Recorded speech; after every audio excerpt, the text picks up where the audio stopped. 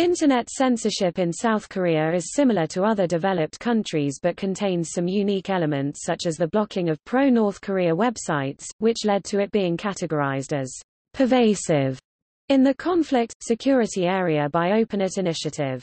It is also unique among developed countries to block pornography and material considered harmful to minors as they are illegal by law.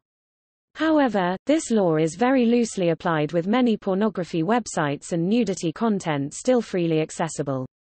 It also does not apply to social media websites, which is a common source of legal pornography in South Korea.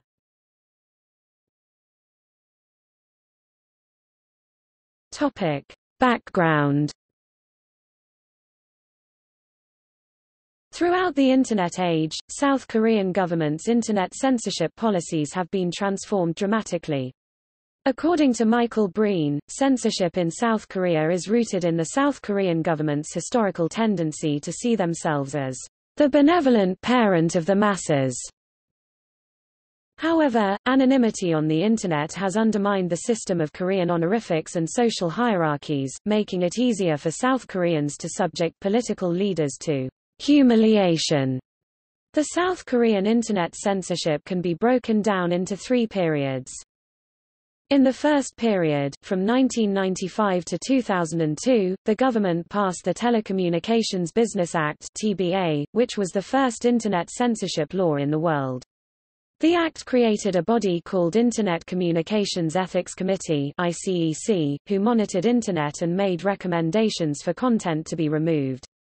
The ICEC pursued criminal prosecutions of those who make unlawful statements and blocked several foreign websites.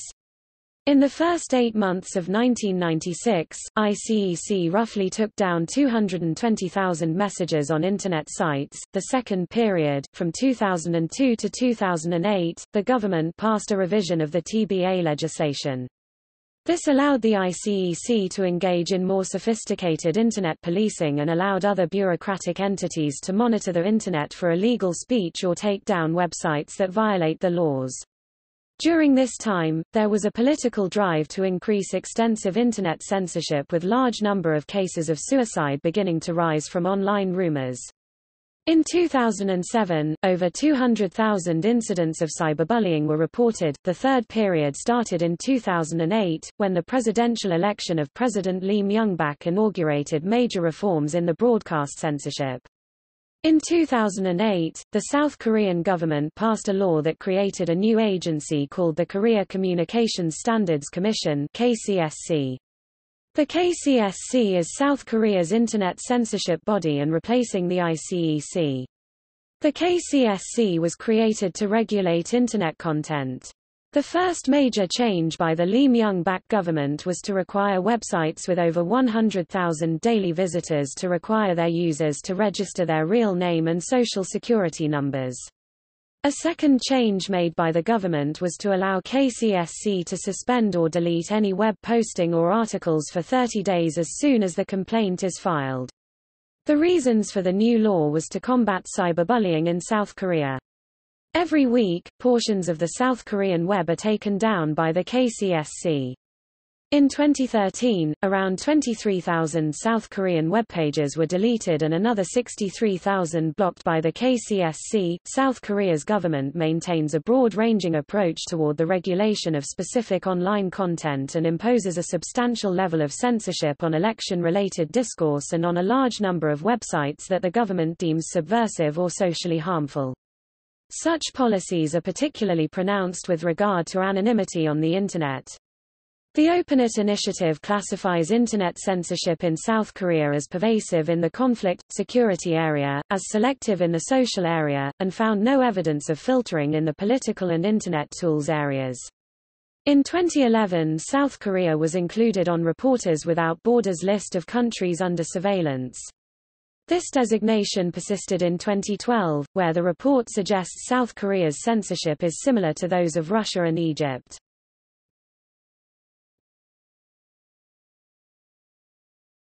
Topic: Relevant laws.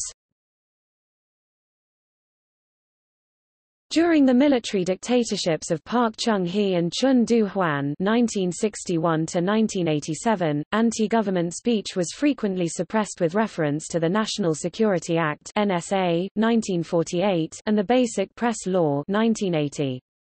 Although the Basic Press Law was abolished in 1987, the NSA remains in effect.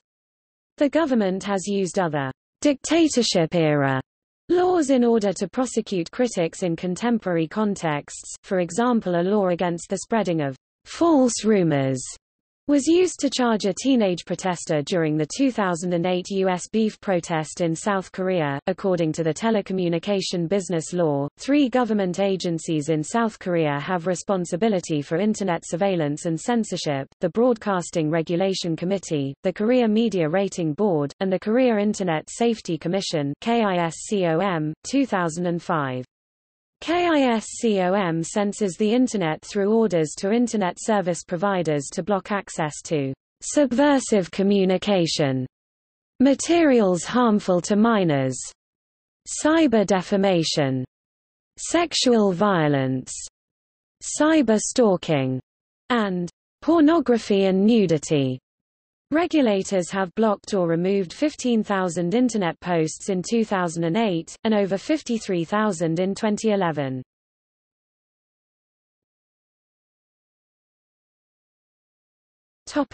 Political censorship. Freedom to criticize government leaders, policies, and the military is limited to the extent that it endangers national security, or is considered by censors to be cyber defamation. The government has cited character assassinations and suicides caused by excessive insults, and the spreading of false rumors and defamation. To justify its censorship, in May 2002, KISCOM shut down the anti-conscription website Non-Servium on the grounds that it denied the legitimacy of the South Korean military. The Navy of South Korea accused an activist of criminal libel when he criticized plans to build a controversial naval base in the country. The government has deleted the Twitter account of a user who cursed the president, and a judge who wrote critically about the president's internet censorship policies was fired. In 2010, the Prime Minister's office authorized surveillance on a civilian who satirized President Lee Myung-bak. In 2007, numerous bloggers were censored and their posts deleted by police for expressing criticism of, or even support for, presidential candidates. This even led to some bloggers being arrested by the police. Subsequently, in 2008, just before a new presidential election, new legislation that required all major Internet portal sites to require identity verification of their users was put into effect. This applies to all users who add any publicly viewable content. For example, to post a comment on a news article, a user registration and citizen identity number verification is required. For foreigners who do not have such numbers, a copy of passport must be faxed and verified. Although this law was initially met with public outcry, as of 2008, most of the major portals, including Dorm, Naver, Nate, and Yahoo Korea, enforce such verification before the user can post any material that is publicly viewable. YouTube refused to conform to the law, instead opting to disable the commenting feature on its Korean site.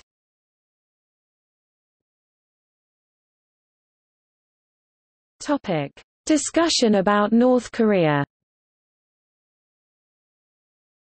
South Korea has banned at least 65 sites considered sympathetic to North Korea through the use of IP blocking.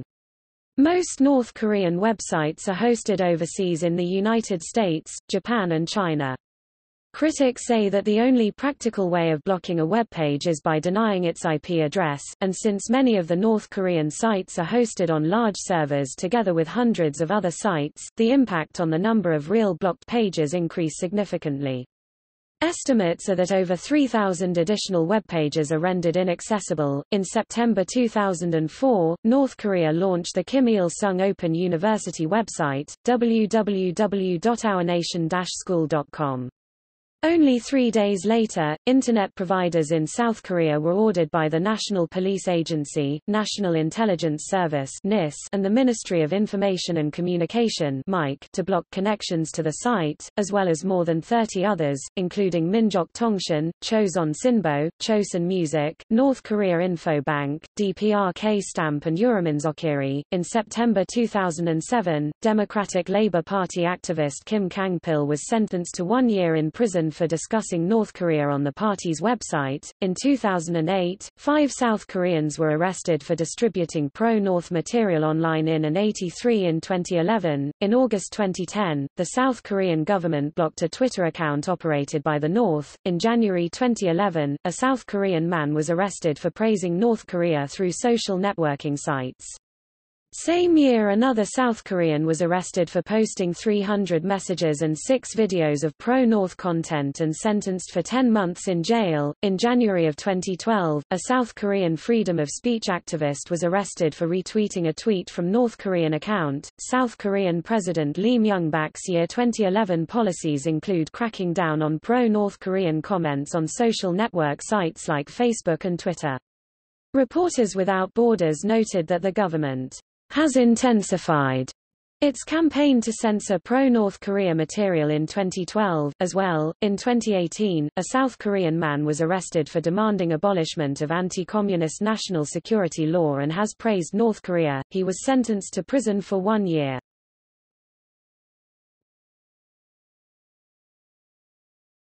Topic: Nudity and obscenity. The government of South Korea practiced censorship of gay content websites from 2001 to 2003, through its Information and Communications Ethics Committee, Jengbatongsanyunliwewonho, an official organ of the Ministry of Information and Communication, under its category of obscenity and perversion. For example, it shut down the website X-Zone, a website about gay and lesbian issues, in 2001.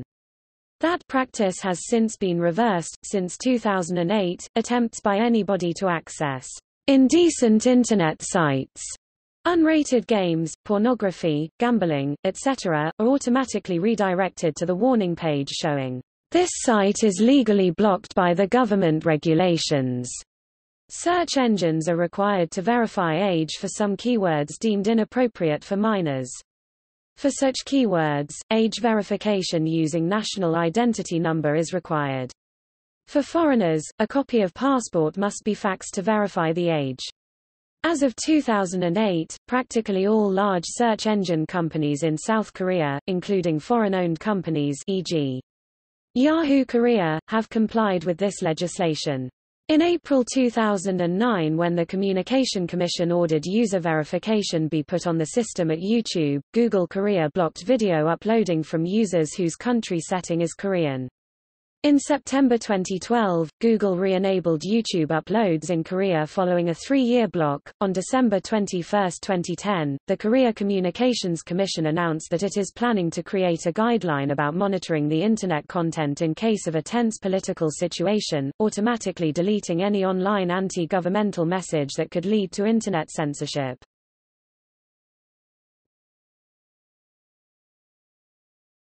Topic: Criticism.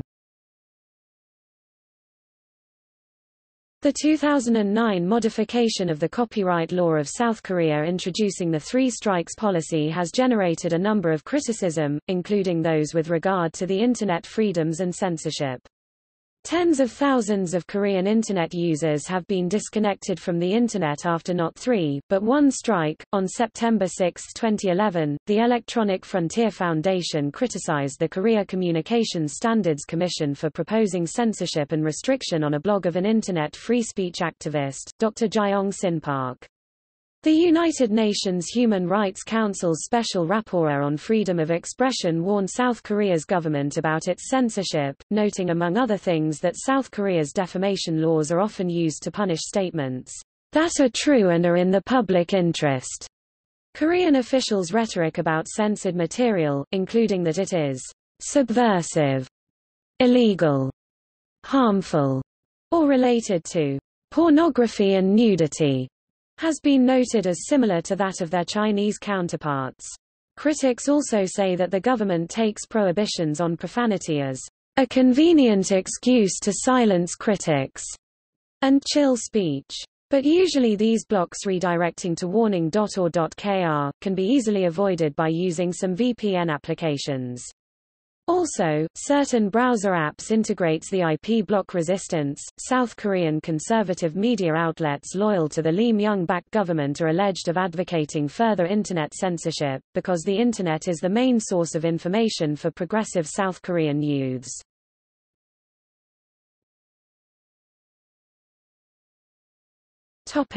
See also: Censorship of Japanese media in South Korea, Copyright law of South Korea, Cyber defamation law section South Korea, Smart Sheriff, a South Korean parental monitoring mobile app.